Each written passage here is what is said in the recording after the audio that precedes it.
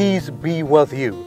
A blessed hashtag Laudato Si Sunday, everyone. Today is the 22nd Sunday in Ordinary Time. In the Gospel, Jesus says, "Nothing that goes into us from outside can make us unclean. It is the things that come out of us that make us unclean. For it is from our hearts that evil intentions emerge."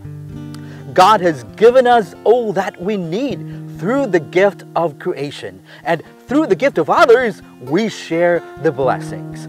All of us are called to be first fruits of all creation, as St. James says. And through Jesus, the firstborn of all creation, we are asked to act with kindness and compassion as we respond to the cry of the earth and the cry of the poor.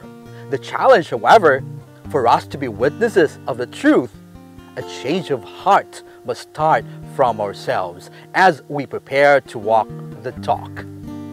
Pope Francis, in his encyclical Laudato Si on Care for a Common Home number 218, says, in calling to mind the figure of Saint Francis of Assisi, we come to realize that a healthy relationship with creation is one dimension of overall personal conversion, which entails the recognition of our errors, sins, faults, and failures, and leads to heartfelt repentance and desire to change.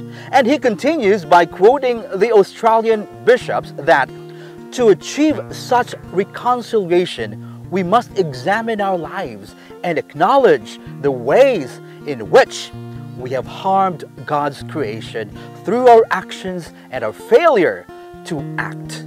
We need to experience a conversion or change of heart. Sisters and brothers, let us all together join the Laudato Si journey to achieve our common goals for our common home.